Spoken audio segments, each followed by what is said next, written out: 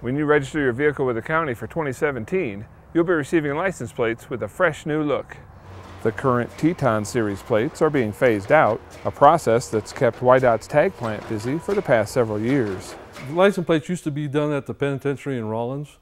Then we took it out of there in 2000.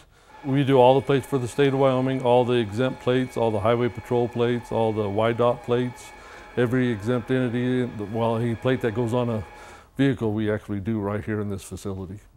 The Steamboat silhouette has graced Wyoming license plates for more than 7 decades. Since 2001, plates have also featured iconic Wyoming scenery. State law requires designs to change periodically. It used to be every 4 years and every 6 years. Now it's down to 8 years, and it's just for security reasons. The new design features Lower Green River Lake and Flat Top Mountain. UW plates will change to a gold background with brown numbers.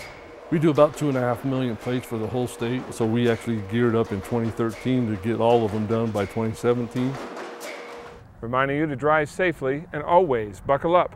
This is Doug McGee reporting.